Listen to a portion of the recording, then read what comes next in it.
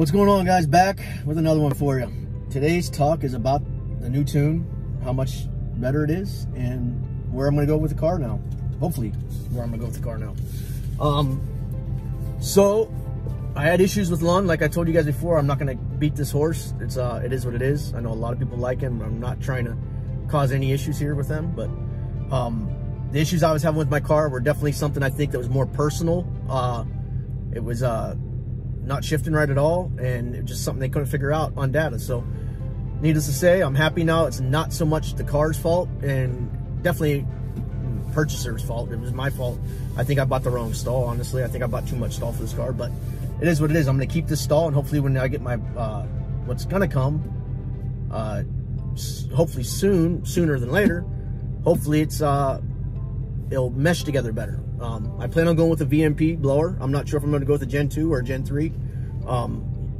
I'd like to go with the Gen 3R. It would be great. But money-wise, I'm not sure if I can put out that much money right now. It's like, you know, that's almost half of what this car cost me. So I think I might go with a Gen 2, but we'll see. If I can get a Gen 3, I'd like to really go with a Gen 3, but I got to try to get finances together. And this ain't happening soon. This will happen probably within 6 to 8 months, hopefully. If I can land another good job where I get something big that pays me, I'll hopefully be able to get it then. But needless to say, I'm out in the car again today, guys. It's the second day of driving it. Second time I was out just playing with it, and it's so much more responsive now. It's kind of funny. It's almost like it's went back when I first put the tune on the car before I had the stall in it and the gears. The car would downshift and it ran fine. It just didn't make this type of power. The stall, people can sit there and say, and I've had people tell me on YouTube, you don't need a stall, you don't need a stall. Until you get one in your car and you have an automatic and you have a stock car with an automatic and you put a stall in it and see what it does, don't tell me you don't want a stall. I mean, get your car, put a stall in it, and then you come back and tell me that I was wrong. Because I guarantee you a stall in your car, if it's right, now I'm not even saying this one's right for this car, but if you got a stall in your car and you have an automatic, the difference it makes in the car is night and day. It slingshots you out the hole almost like a stick shift car would. If a stick shift car hooked and everything.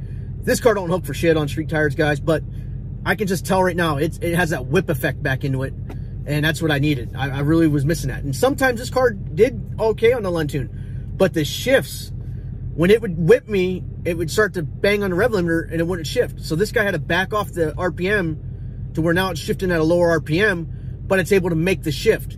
Before, I don't know much about stalls, and I don't understand how it all works, and I don't understand nothing about line pressure and how a transmission actually works, guys. But whatever I can tell you before, what was happening is it would go bang, bang, bang, bang, and then wrench light. Or sometimes it would go bang, bang, bang, I'd let out of it a little bit and then get back on it and it would make the shift.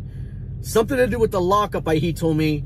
It's not locking up proper and it might be something wrong in the converter. But right now, since it's backed off a little bit in the RPMs, and I'm not making much power up in the higher RPMs like guys think. I know a lot of guys are like, well, I shift my car at 75 and 76. If you look at my graph, the car's making power, but it starts to, it's going like this, and then right when it gets to like 6,900, my graph starts going like this. And it's still going up, but it's not going up like it was. So he has it shifting at 7,000 now in the first shift, and it's great. And I can tell the car still pulls hard, and it's pulling great now.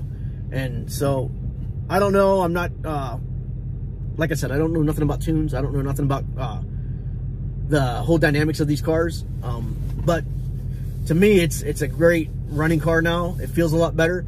And once I do the cat deletes, which the noise he thinks is coming from my cats. He says the cats are making a lot of noise, he thinks. Because the 85, I guess, puts like 30% more fuel burning you're burning. And it might be the cats making a noise and not the converter like I thought it was. Because it does come from the sides of the car. It does come up like around the doors. So I don't know. We'll see if the cats help the noise. Maybe it won't. But I'm telling you right now that it don't make the noise. When I did it today, I got on it again. And it wasn't doing that ring. And it wasn't going bang, bang, bang, bang. It didn't do that at all. And I mean, multiple times I did hits on it this morning. Or not this morning, but this afternoon after work. I'm at the bank now. That's why I'm doing this little thing right now to you guys. But this is just talk for me, guys. Just so you guys can see that the car's a lot better now. I'm a lot more happy with it. And like I said, I think I was always leaning towards a blower before. I was going to go nitrous. But I think if I'm going to spend the nitrous money, why not just save up another, 4 or 5 grand and do the blower, do it the way I think it's going to be proper for this car. The power he's telling me he can get with the VMP, the way it's going to pull, he said it's going to be a pretty hard car to touch. Definitely buy another Mustang. So I'm not trying to have the fastest car in town or the fastest car on YouTube, but I'd like to have a car that's making, 650, 700 wheel horsepower would be nice. Until I get a built motor. And I mean, that's not going to be for a couple years. I can't afford to build a motor. So hopefully I put the blower on it and it don't blow up, because I'll be fucked. But that's a talk for today, guys, about the stall and about my opinions on stalls.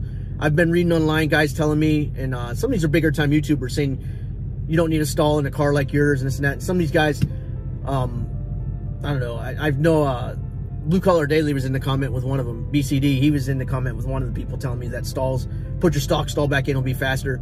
There's no way this car will run the track what this car can run with a stall in it. I'll tell you that right now. It might be 2-3 tenths slower, but it ain't gonna run like this car at the track with the stock stall. There's no way. I just don't see it.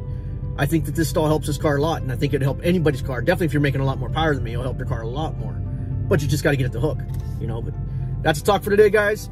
Sorry I rambled there near the end, but I'll get back with you guys later. Hopefully you guys come back for the next one.